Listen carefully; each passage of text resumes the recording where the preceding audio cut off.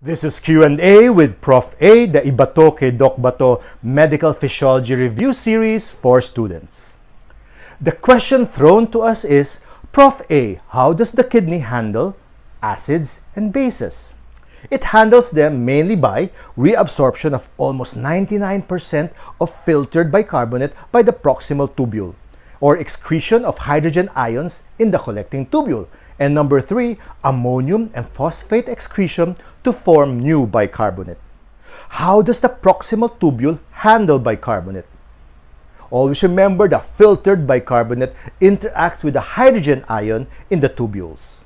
Bicarbonate reabsorption is initiated by reaction of tubules between filtered bicarbonate and secreted hydrogen by tubular cells.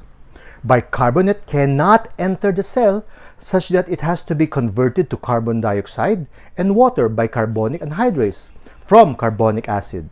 Carbon dioxide can easily diffuse inside the cell to form carbonic acid intracellularly, which will be broken down into hydrogen ion and bicarbonate ion.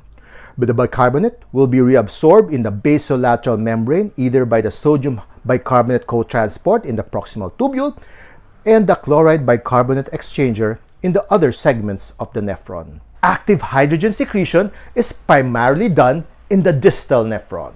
Hydrogen secretion occurs in the apical side via your hydrogen ATPase pump and hydrogen potassium ATPase of the alpha intercalated cells. The process is similar in the proximal tubule, but the main difference is that hydrogen moves across the luminal membrane by active hydrogen pump instead of a counter-transport mechanism. The secretion of hydrogen by the late distal tubule accounts for only about 5% of the total hydrogen secreted. However, unlike the proximal tubule, the distal nephron can increase hydrogen concentration to as much as 900-fold in the collecting tubule. New bicarbonate comes from the handling of ammonia and utilization of titratable acids, which is in the form of phosphate. Ammonium ion is synthesized from glutamine. Once inside the cell, glutamine dissociates to form 2 molecules of bicarbonate and 2 ammonium ion.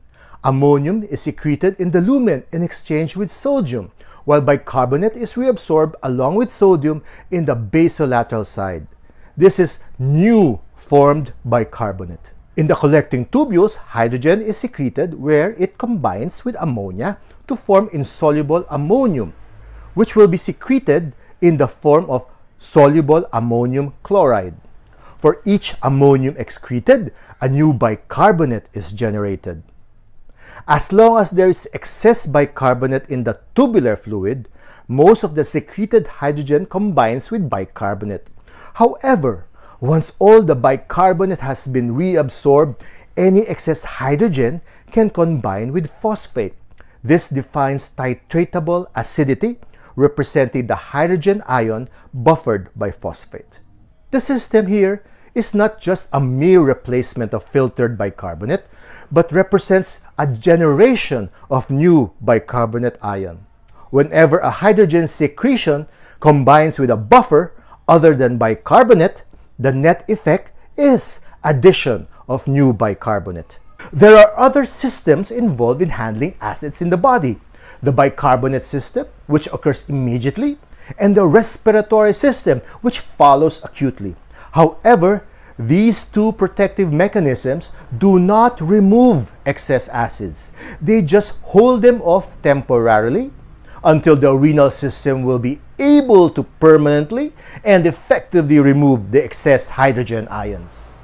For more high-yield concepts in renal physiology, don't forget to click the subscribe button.